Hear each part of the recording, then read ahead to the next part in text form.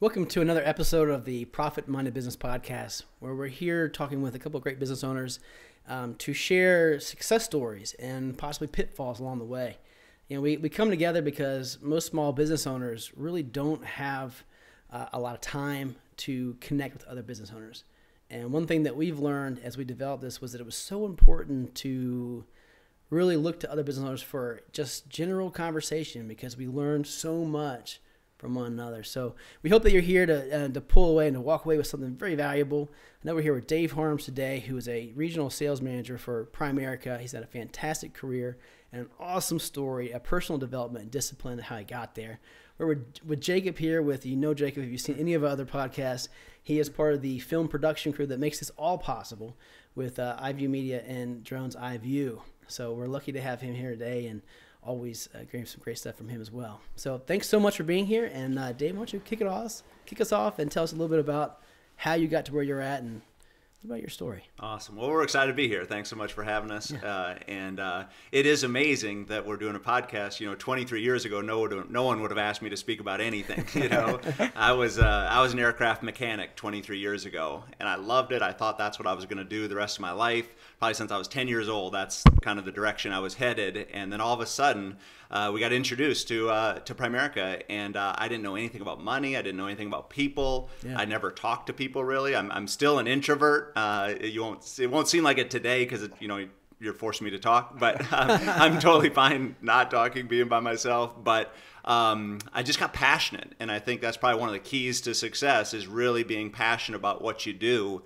And when I saw kind of what the company, the possibilities, I just got so excited. And within 6 months of working part-time, I was making more than I did at the airlines. No kidding. And then 2 months later, my wife quit her job. So, my father-in-law still is in awe, like, you made it? Like, how did you do it? But it is exciting when you devote your life to something and get passionate about it. It really can take off for you.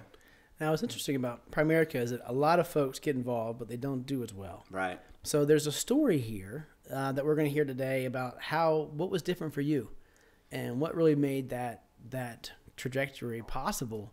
Right. Because I know there's a lot of folks out there, whether they're in financial services or just in general being a business owner, that they're frustrated with some sort of lack of something. Something it's just not clicking along. And what I've learned about you is that, your business, you put some things in place and you learned a lot along the way that helps you find a way to click along and for things to kind of fall in place and to do what you want them to do. Right. And right. It's not because you're lucky. It's not because, you're probably a lucky guy anyway, but it's not because you're lucky. It's not because, you're the smartest guy in the room. It's because you did certain things. Am I right? It's absolutely correct. It's funny you say about luck, because somebody, just the other day, he says, good luck with that. Like, not like a nice, good luck. Good luck with that. It's like, usually I wouldn't do it, but I was like, dude, I'm already financially independent. Luck had nothing to do with it. Yeah. I just got mad that day. Usually I would be kind and say, oh, okay, yeah, thank you. But I was just like, luck has nothing to do with winning. Yeah. It has everything to do with, are you passionate about what you do? And it's amazing when you really believe in something. And that may be a slight edge I had, is I believed that if somebody would teach me something, I could learn it. Like, I didn't know anything about aircraft maintenance until someone taught me, and you go to tech school for it, and you do it for time to time. So I figured when I came to this business, I was like, well, if you'll teach me exactly what I need to do, I'm going to do it, right? Because when I was an aircraft mechanic, I couldn't just kind of fix the plane the way I wanted. I don't think I'll put safety wire there. Counter key, that's not necessary. Who needs a bolt there? Right. You had to follow it step by step by step. And I think success is a step-by-step formula. There's a few things that if they're not done, no matter what your business is, you ain't going to make it. Yeah. And the personal development piece was the biggest one, was because I knew I sucked. Right? I knew I didn't know anything about this, and I think sometimes people think they're at a level of knowledge. Yeah. Like, I'm sure you experience in your business, you're experiencing too, is people come to you and almost like you're the consultant, and then they're telling you how they want to do it. Yeah. And you're like, I wasn't like that. I was like, I have no idea how do I do it. Yeah. So I never read a book in my life before Primerica. And now I read, 3-4 books a month. My biggest year, I think I read 62 books in a year. Wow. And I never read a book in my life. And I'm still not a fast reader. Now I've learned to enjoy learning. And I think that's a key, really get good and learn and develop your value gap, I guess you could say. Yeah. No, let me ask you this. So something that, is kind of a recurring thought I have, and I think it's all right, and most people don't like to think of themselves in this way, but I think it's all right to be a loser, if you're starting out as a loser, so to speak. You're talking about, I sucked, I didn't know anything. And right. Most people, they would hate to admit that. But again, I think, as long as this is just a starting point. I'm not going to be the loser that I am now for the rest of my life. Is that kind of like what you were feeling? Maybe again a little. How great is that you don't, your lot in life is not set. Right. You set how you want. Right. You define your path. I don't think I thought I was a loser, but I certainly wasn't winning. I definitely wasn't winning. And I thought, maybe if I could make $100,000 a year as a director of maintenance or something, that would be winning in my life. But it would have taken, 20, 30 years or something. So to think that you can change things and go from being a loser to a winner, in a relatively short period of time. It's not get rich quick, but it's certainly get rich in a short period of time.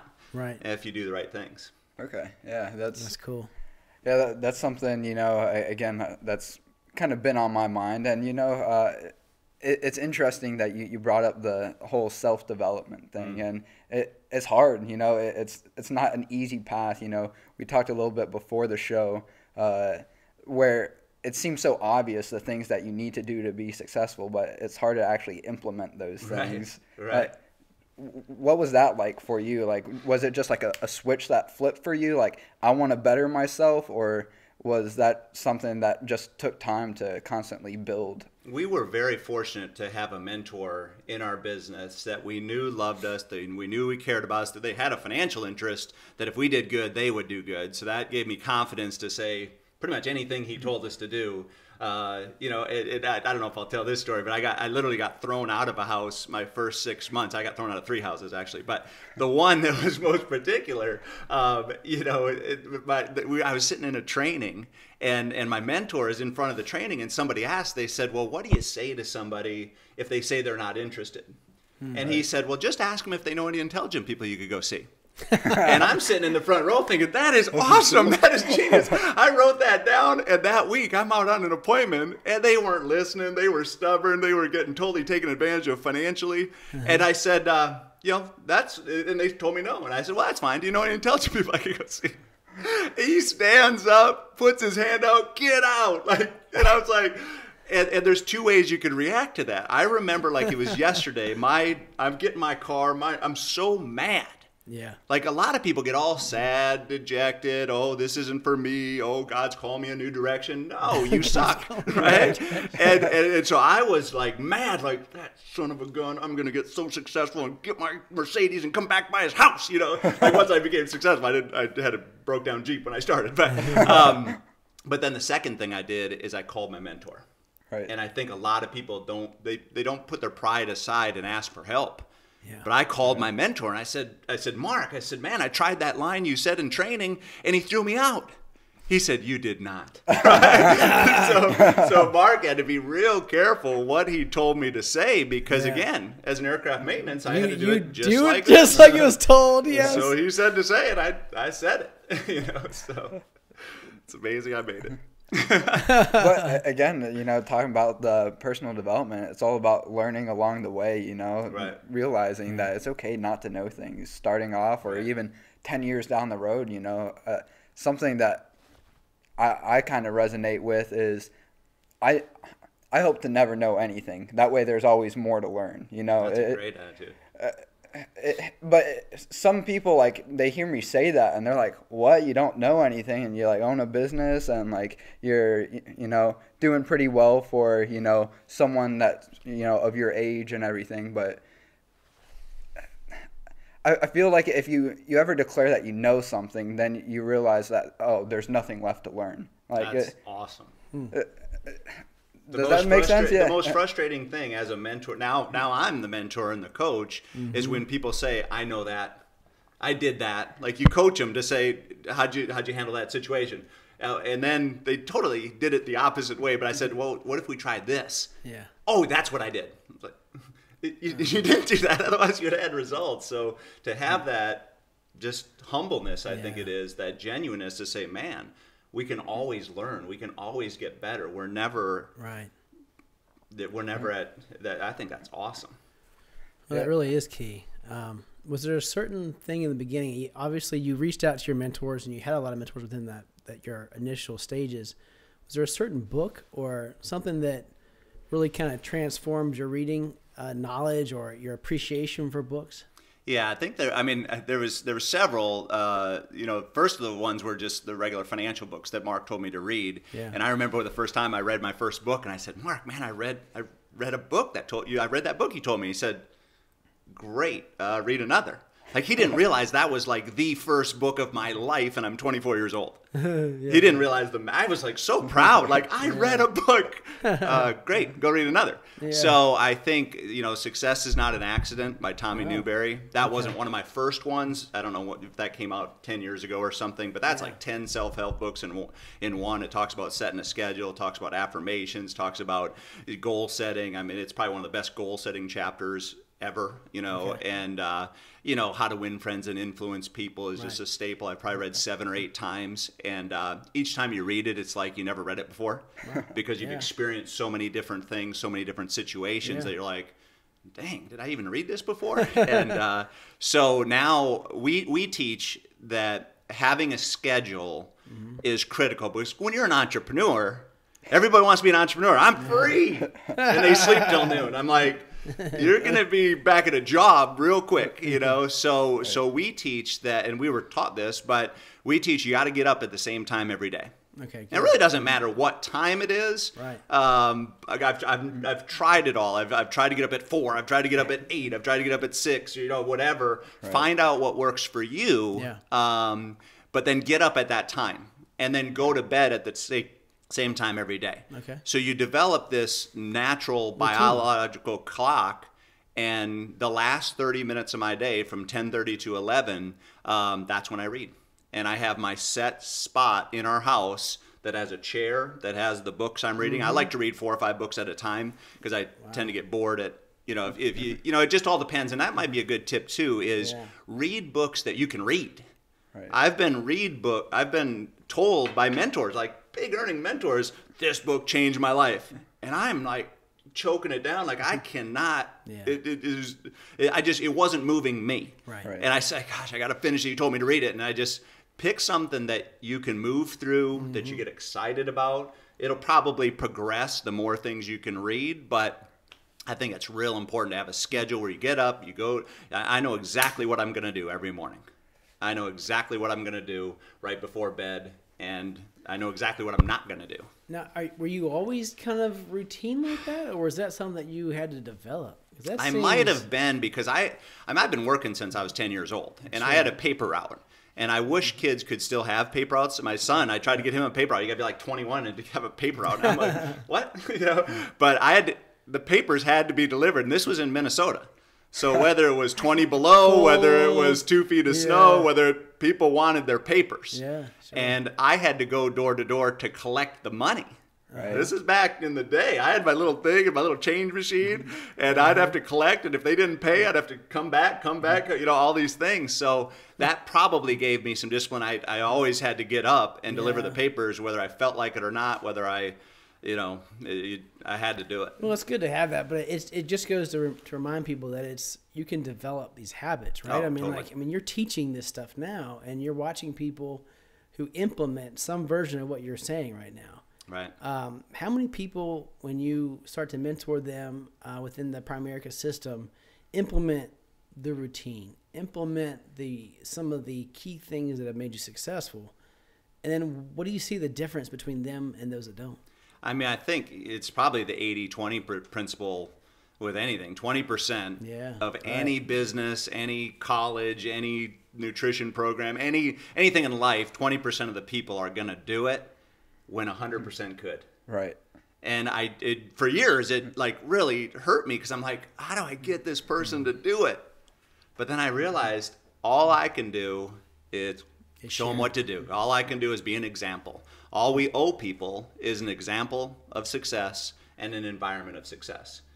They're going to have to, at some point, initiate some of the strategies, some of the ideas. Right. And if they don't, it's not because the company didn't work. It's not because they didn't have a good mentor. It's just they just didn't do those things. Wow. So it's hard to as a you love people, and it's just like that. You see them struggling, you know why they're struggling. Right. You know it. It's like blaringly obvious. And you want to help them. Yeah. You want to, but they gotta at some point. Right. Get up and make a phone call and do something. That's something tying it back to, getting up, and, it doesn't really matter if you're getting up at 4 or 5, 6 a.m. where most people, consider that early. I read something actually in a science fiction book, really? Not a self-development book. It had a lot of themes of self-development in it. Yeah. But it talked about, just because you get up early doesn't mean you're doing a whole lot with your day either. That's a good point. There are people that will hear something like that, especially a lot of younger people, like, oh, I just need to get up and then I'm going to be successful just because I got up early. No, it's like, whether your day's 12 hours long and you sleep 12 hours, 14 hours, whatever the case, just fill up your day, make it worthwhile.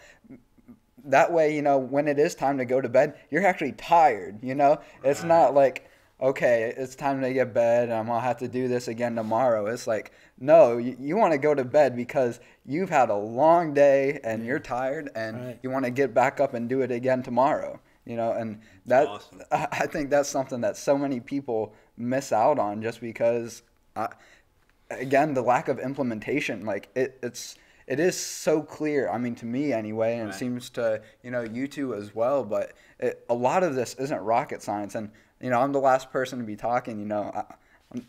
I'm successful in the fact I'm doing what I want to do every day, but don't have the record to show for it, the paper trail to show for it. But that's the thing, even if it doesn't, it doesn't matter. And one theme that I've heard, just through reading online and whatever, is a lot of people, they'll get so caught up on the output. What am I going to get out of doing something, as opposed to worrying about the input?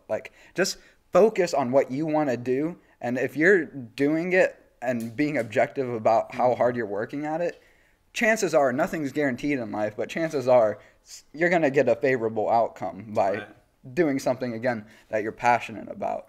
That was great, Jacob. I think most people don't realize how good it feels to put in a good day. Right. To give it all you got. I mean, when's the last time someone's given it all they got for once in their life, Mm-hmm. And I think people, when they think of work ethic, they think of it as a price. Oh, I'm grinding, I'm paying this price. But don't you feel great when you put in a good day? Yeah, I mean, again, it's just doing what you want to do. And, it may not all be business work, so to speak, but, it's all right if you want to spend an hour or two with family. I mean, I kind of look at my life as work, my life is my life's work, Absolutely. I mean, and I think a lot of people would benefit, from a similar mentality. Not saying everyone has to think the same way I do. I'd venture to say that's actually probably not a good thing. You got to be yourself first and foremost. I think that's also, a huge part to being successful, You're right.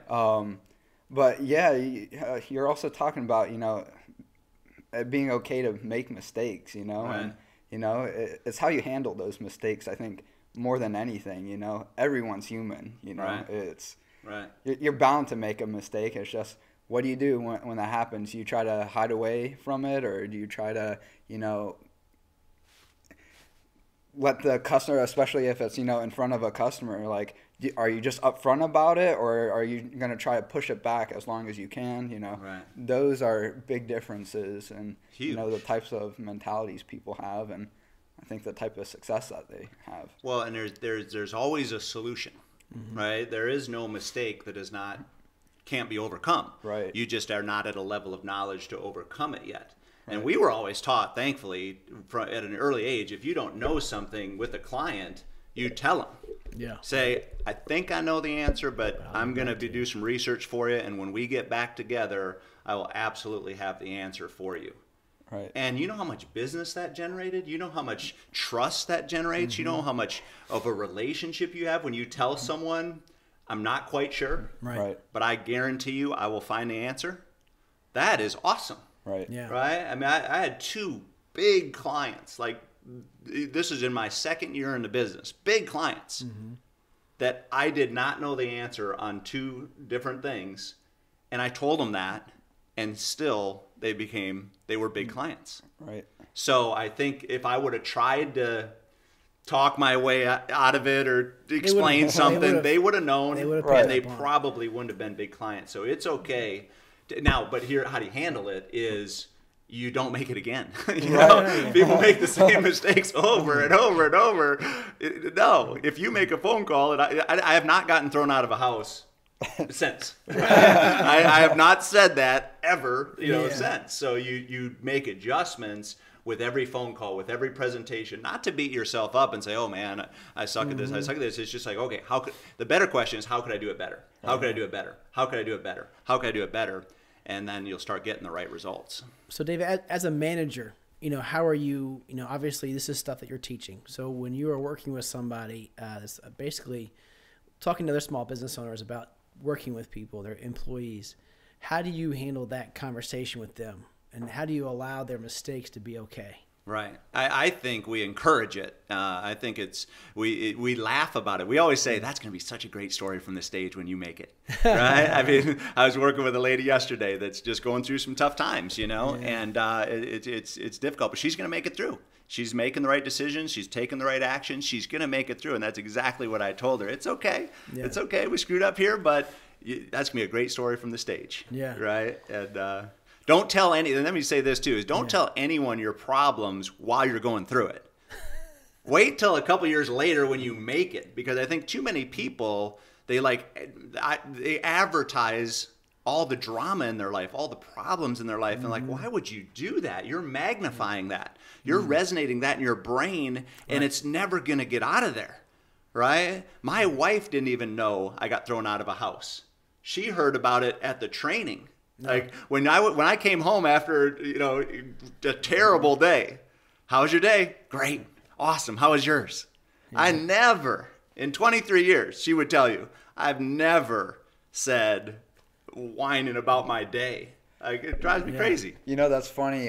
We had kind of touched on this topic very similarly with one of our past guests, Sean, where, you come home and you tell your significant other, good news or bad news, and it's just amplified, getting kicked out of the house. Yeah, it's not really a big deal, but, the way that our guest put it was like, oh, the wife's thinking, oh, we're losing our house, our mortgage, all of that. And it's a matter of, you want to admit, when you make mistakes, but it's how you communicate those mistakes, It's big. It's huge. It's a challenge because you want to share everything, right. But it's also the challenge of, you really do need to be okay with what happened. Right. And when you start to talk about it, it's hard to not let the negativity of something begin to settle in, I guess, is why that's... Right. Because you could explain, no, it's no big deal. It was just a phone call. We're not losing the mortgage, right?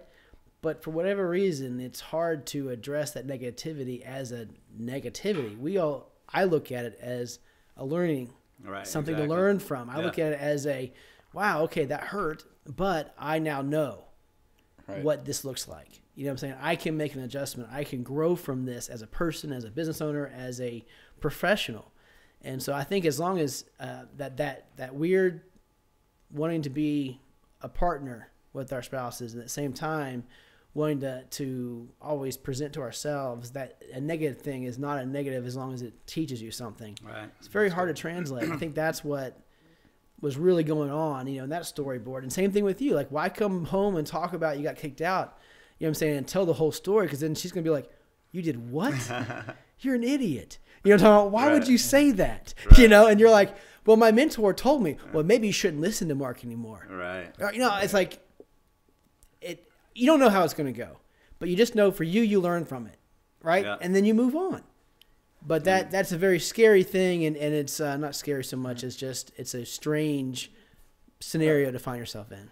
Something that we've touched on but haven't really gone in depth is how important I think it is to have a mentor in your life, if not multiple mentors. I mean, especially, someone young like myself, and not to call you guys, not young, but, like you were talking, getting started 23 years ago. 23 years ago, I wasn't talking to anyone. I wasn't around. And, but. Thank you, Jacob. You're welcome. But no, it really does, help to have someone that is going to guide you along through experience that, hey, you might want to watch out for this so you don't make the same mistakes that I've made. But, to the same point, I'm very much one, I learn as I do. Right. And so sometimes, even if you get that advice from someone, find yourself making the same mistake. Oh, I realize what they're saying now. And it's not till after you've made that same mistake yourself. Oh, why didn't I just listen to them from the get-go? But you only learn on a need-to-know basis. Right. And you'll sit in training and that we covered it, but until you experience it live, you're not going to retain it. So it's okay to make those mistakes as long as they're not major ones. Right. Something about going back to the managing of people. What do you think about the different generations coming up? You probably work with and mentor a variety of different age groups. You mentioned the work ethic, and I just wanted to ask you your thoughts on the millennial generation coming up versus, let's say, an older generation. Are you seeing kind of just trends as far as who they are? I mean, I think the millennial generation is awesome. I mean, I think there's entrepreneurial-minded people. They've saw their parents work for 20, 30 years in a job, and now they realize, shoot, I don't want to end up like that. Yeah. So they're entrepreneurial. They say there's not as much of a work ethic or all those things, but there's a lot of hungry millennials out there that want to do something great with their life and are willing to put the work into it. So I think there's probably just as many lazy Generation X, baby boomers, the greatest generation. I mean, every generation has a percentage of people that want to get after it and a percentage of people that just want a safe, secure job, if that even exists. But I think we're in for a great future. They want to be a part of a team. Yeah. They want to be a part of something that's meaningful. Right. And if you have, every business has something that's meaningful and a team environment, no matter what your business is. That's the definition of a business, is have something that you're doing is meaningful and a team environment. So, and they love that. So I'm excited about the millennial generation. That's great. Yeah, I guess you're right. And the end of the day, it goes back to that 80-20 rule. Yeah. It doesn't really. It doesn't. Well, people said, is it different in Georgia than Colorado? We built our business in 20 years in Colorado. How is it different in Georgia? I'm like, people are people wherever I live. It doesn't really matter. I think people are people.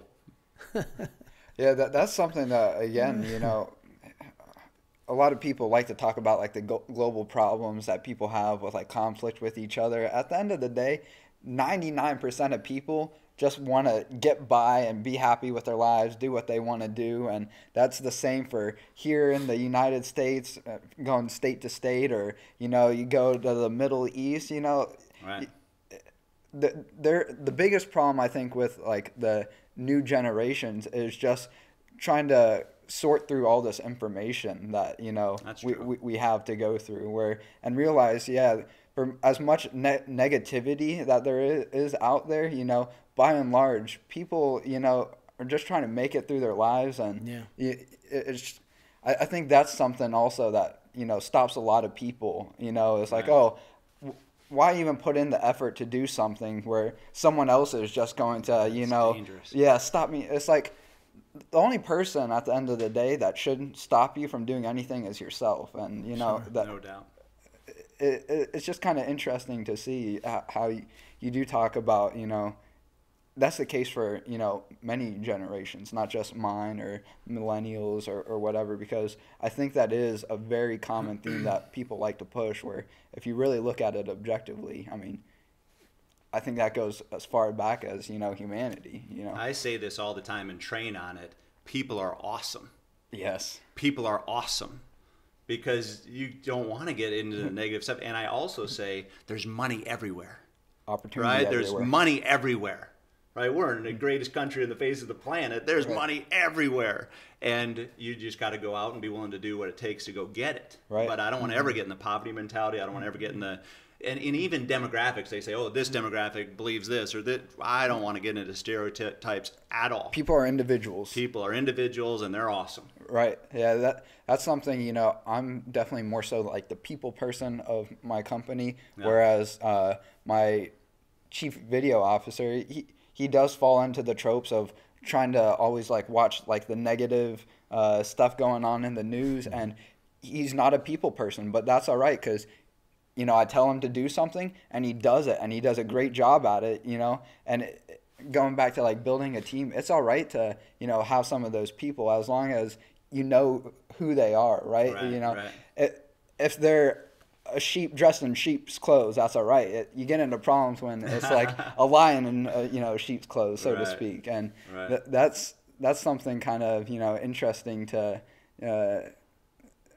try to navigate, you know, when you're building a business, trying to build a team around you where, you know, you don't want everyone thinking the same way, you know, but I think to really lead a business, I mean, you do need to love people at the end of the day. I mean, that's every business is a people business, right? If you don't love the people that you're working with, you know, chances are you're not providing any value to them. Right. And that's good. again, a lot of people fall into that trope of, oh yeah, people suck and I can't do this because that person's gonna, you know, stop me, and the only person stopping you is yourself. That is 100% true. And not everybody's going to be like you. That was hard in our business, that I just assumed everyone was going to be like me. But that's not the case. You want all kinds, and all kinds can win. It doesn't really matter, you know, the 4 different personality types and which one you are and all that. Right. Everybody can win. And really quick, that's something that also, like, I hate, you know, oh, I'm this personality type where, you know, you say you're an introvert, and I would see myself as an introvert in a lot of cases, but, you know, we're adaptable, you know, when it's time to go out, meet with people, talk, have conversations, you're happy to do that. But at the end of the day, I'm just as happy as you, you know, when it's time to sit down, read a book, or do whatever I want to do in my personal life, I am just as happy to do that, you know, as I am interacting with people. And people like to identify people just off like one characteristic, one trait, and even occupation. You know, that's something that's kind of been on my mind as of late. You know, I don't even like the term entrepreneur as much, just because I feel like that puts me in a box. It's like, you know, I'm not just what I do for my business. You know, I'm a son. I like to have a family, you know, one day. And, you know, like I want to be identified as all those things, as a complex individual, as opposed to, you're an entrepreneur, or, you know, you're a dentist, or, you know, whatever your occupation is. It's like people are so much more complex than that, and everyone wants to boil it down to like one identity, and that's. You're right. That's powerful. Yeah, absolutely. Especially men. I think most men, unfortunately, it's what they do. It's what they can proudly hand a business card to somebody, and this is who I am. Right. Shoot, what if something bad happens in your business? Who are you then? You know, you Right. better be more than just your job, you know. That's good. Some of the things I've kind of pulled away from what we've been talking about is leadership, you know, how to lead a business. You know, and I've heard a lot of things from you. It's that you've developed a true routine of personal development. You love people, and that you don't embrace negativity and problems as something of negative, but you embrace them as learning experiences. Right. And you are a model of success to your people. You know, so I think it's interesting that leading a great team is all about having those pieces. You know, as small business owners run their businesses, they really need to recognize that to develop a great business, you really have to be a great leader of people.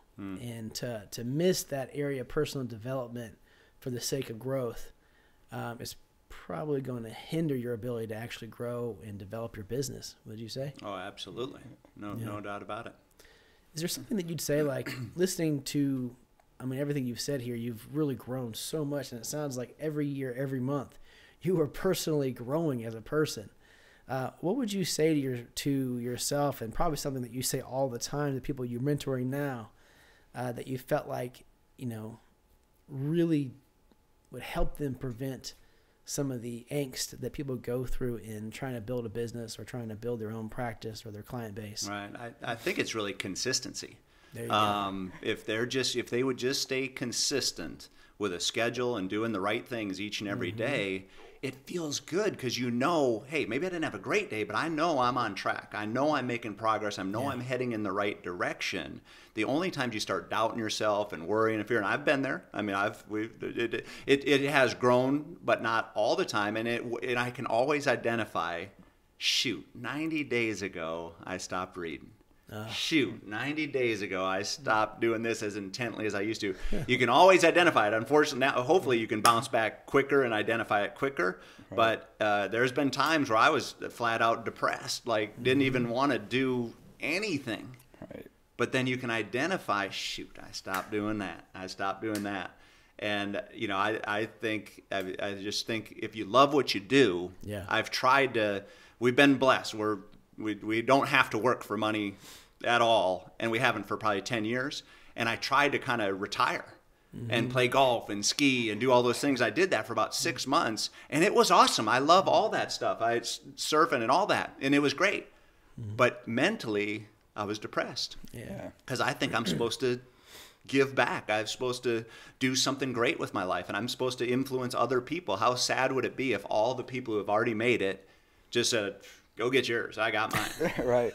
Wouldn't that be a terrible world? I mean, but that's what gives me passion. This podcast, I'm so energized because I'm like, I hope this changes somebody's life. I hope somebody listens to this and says, man, I can do it. You know, and that I don't know when that get old. I hope that never gets old. I hope I just always love giving back and coaching and mentoring and being an example.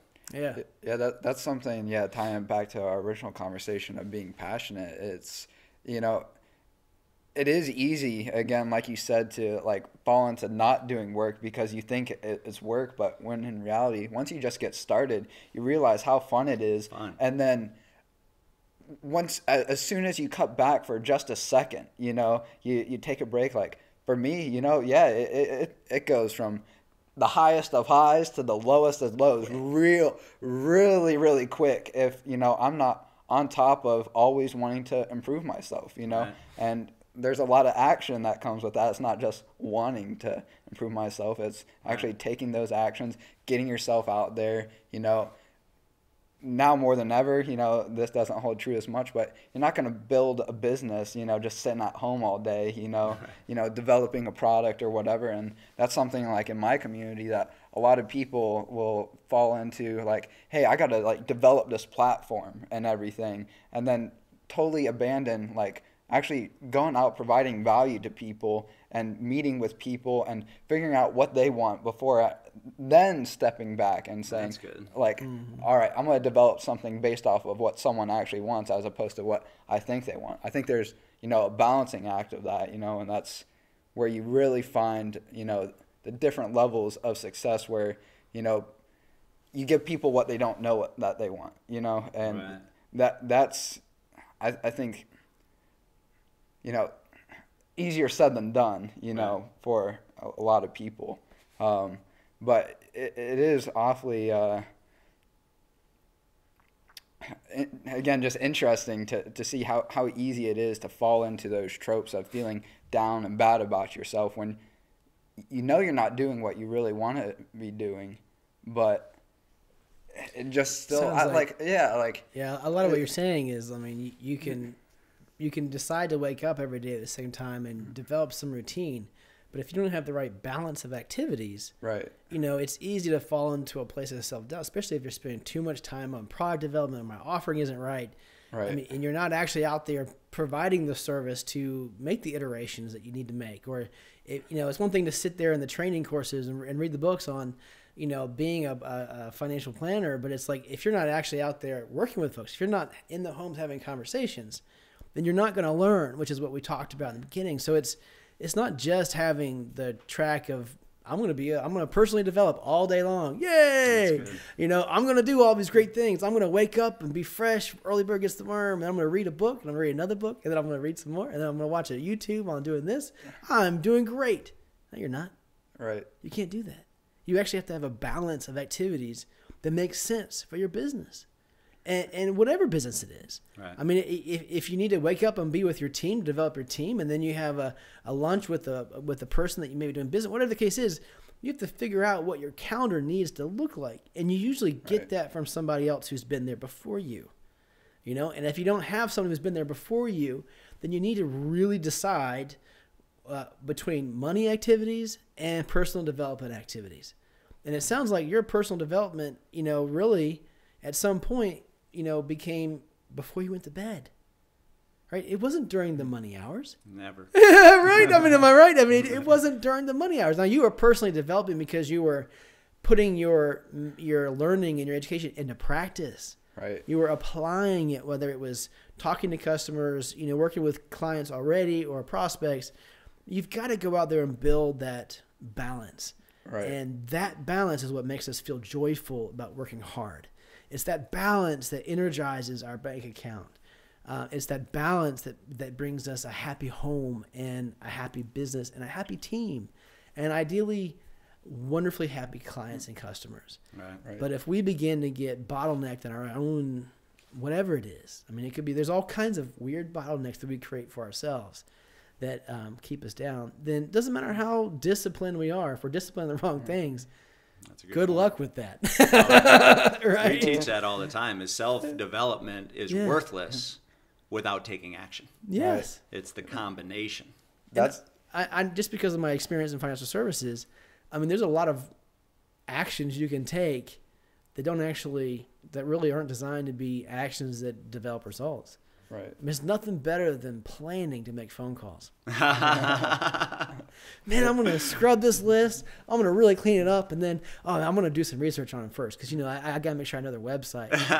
Well, you know what? Sometimes these numbers aren't right. So, I got to make sure the number, I'm going to do a reverse lookup. Like, oh my gosh. You know, like there's so many ways that we can, and that's more for the financial services and outbound calls. But like any business is going to have those kind of things. If you're spending too much time, you know, micromanaging your team rather than allowing them the freedom to go out and take ownership over their piece of the business, you know, letting them make mistakes and then and when they come back to you because they've made a mistake, not then go into micromanage mode, but then go into, wow, what else could you have done differently? You know, and allowing that mistake, swallow it, you know, and not let it be because it's your baby, right? This is your business. But allowing those mistakes to help them grow and develop more of an owner mentality over their area of the business. And it's so often that a business owner will shift when there's a mistake being done to overcompensate for what he feels like shouldn't be happening, rather than allowing his team to learn and grow from it and become more of that you want to create employees that treat your business as though they're a part of it. Remember what you said before, people want to take ownership in something more meaningful for their life. Right. If they're just going to, because they're fulfilling a certain level of tasks and the environment doesn't allow them to grow as people, I mean, the next competitor comes along and offers them more money, their role is now commoditized as opposed to, you know, giving the value that it needs to in order for them to develop. Right. I've had a mentor that's come into my life recently, and going through some documentation that he wrote up, and one of the things that's really resonated with me and how I could better this for my employees or contractors is like, don't make their work meaningless. Like, make sure every job, every work that's done within the company has meaning, because otherwise, you know, it does become a monotonous thing that they're not going to be passionate about, you know, being involved, building something greater than ourselves. And again, it's nice. I want to just have, you know, a peon, you know, run through all these business cards and, you know, scan them in. And it's like, but that's not, you know, it needs to be done, but, you know, it's not meaningful. It's not going to get that employee out of bed every day, you know, wanting to be a part of something greater. Well, you know, there's a TED talk out there about the why, you know, and having a Simon why. Sinek, And, you know, I think someone said the other day that it's like the biggest, most viewed TED talk. But the brilliance of it is that if your business doesn't really have a good why, neither will your employees. Right. You know, and so you really need to not just connect that for yourself because, you know, you're trying to elevate your own mindset around your business, but you need to share that why with your employees and help them really become part of that why. And I've been doing a lot of work recently on, you know, compensation structures when I work with clients. And it's, you know, back in the day of like Xerox and Kodak, it was very important to have this commission structure because you wanted your salespeople to go out there and be able to earn more than the CEO. You know, that was like the way you wanted it. But if you, as things changed over time, and we were just talking about the millennials and wanting to be part of a team, wanting to be part of something, what's happened is that the intrinsic value of your culture is just as important as your incentive structure on the external side for money. And if you miss that, you can also malfunction how you develop your culture. So people sometimes and employees will kind of accept that they need to provide a bare minimum when it comes to the intrinsic because they all have a job to do. It's a mistake. Right. The owner, most small businesses, they want to eventually be able to remove themselves from the day-to-day operations. But if they're not treating their employees like they could be part of something, they're always going to have to come back in and micromanage. And it's that cycle that prevents them from being able to truly have, you know, a true business and not just a glorified job. A good way, you know, I'm still going through that process myself, you know, training operators, videographers, photographers, drone pilots, audio people. And one thing I found helped me navigate that is not asking anyone to do something that I have not or will not do myself. Sure. And that's, I think, really powerful. Yeah. Where, you know, I have asked people to scan in business cards for me, but I've done that myself, you know, because I know it's going to help us, you know, build up a client list that we can start sending emails to. It's, you know, it is important, even though it's not the most glorifying, you know, job to do. And I think that's, you know, something that a lot of people can benefit from is, all right, would I want to do this if I was given the task? Yeah. If not, you know, would you still do it? You know, and I think, you know, if both of those are a no, chances are it's not a job worth, you know, doing. Yeah. And people work for appreciation, praise, and money. Right. And money's probably the lowest one. Yeah. The appreciation and praise is the biggest thing. Yeah. Yeah, it's all very true. Well, Jacob, what is one thing that you would think someone's going to walk away? What was one thing you're going to walk away from today in our talk? Oh man, that's there's actually quite a bit. But I think it all ties back into, you know, wanting to better yourself, you know, not just for yourself, but the people around you, you know, wanting to bring them all up with you. And something that is still in the back of my head is one of the dumbest things, but, you know, tying it back into actually taking action for your life. You know, this is a conversation that my brother had with this, my older brother had the same junior year high school literature teacher that I did. Yeah. And she was having a private conversation with him that he informed me what she said. And she was like, your brother's smart, but he's a lazy piece of shit. She said that to him? Yeah, to him about me. And it's inspirational. Yeah, but it was so true because I always did the bare minimum in life to get the most out of it. And to some degree, I mean, I still do that, you know. I do the least for the most. But, you know, that is something that, while I don't want her to be right, you know, I want to actually do something with my life because there's smart people out there, you know, around every corner, you know, who doesn't consider themselves, you know, above average, you know, as far as intelligence, right? But if everyone considers themselves above average, then that's everyone's average, right? Mm-hmm.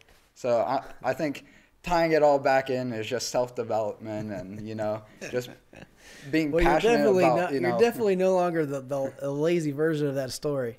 Yeah, so that's good. I mean, that's not my only motivating factor, but it does, like, you know, I don't want people to, you know, define my life for me, you know. That's my job. Yeah. Yeah. So what is you were the one that, you know, kind of provided us so much of the content today, but is there something that you're taking away that you find is something different, or maybe? I love just being with fellow business owners, and it's so inspirational to hear your story. I love that story. That's going to be, Michael Jordan got cut from his basketball team. That teacher or that coach, she's immortalized. Forever known that he cut. I love her though. She was a great teacher. And those are inspirational stories, right? Yeah. Like Mark, the guy who trained me, said, "She's pretty sharp. I don't know about him." He was talking about my wife.